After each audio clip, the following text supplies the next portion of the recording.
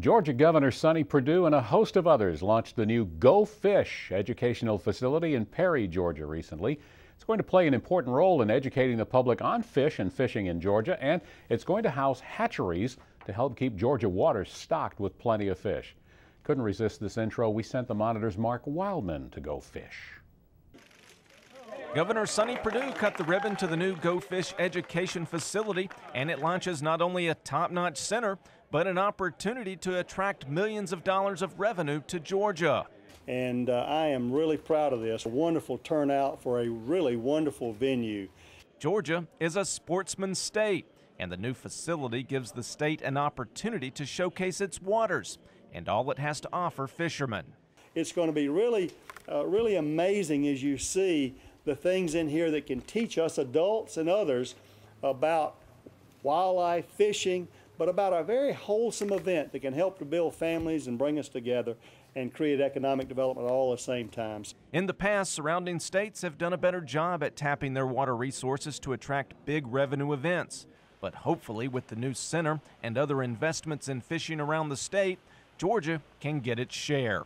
Fishing is a $1 billion industry in Georgia. That's direct expenditures with a $1.9 billion economic impact every year. This facility is built with the premise of getting everybody to understand what Georgia has to offer and hopefully spending some time and money in Georgia fishing across the state. As you walk through the center, the first thing you notice is that it's not boring. There is plenty to see and plenty to do. There are games and simulators and numerous fish on display.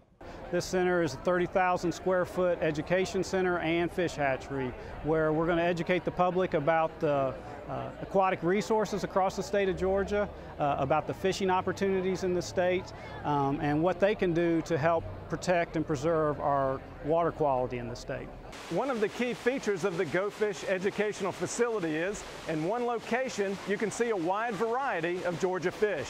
We set up our aquarium system so it's actually, you feel like you're in that part of the state. So our aquariums are a little unique because they're outside, and then we landscape with the native plants that you would find in the habitat. So we start off in the mountains with a waterfall, a 15-foot high waterfall cascading off the top of the building, coming into a trout stream, representing some other fish in there too, some walleye, smallmouth bass, things that you'd find in our cold water mountain streams of Georgia.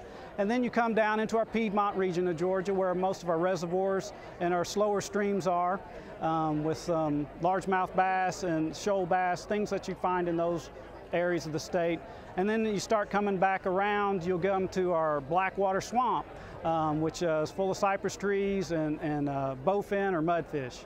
And then right before you leave, you get a look at some of our alligators that you find in South Georgia.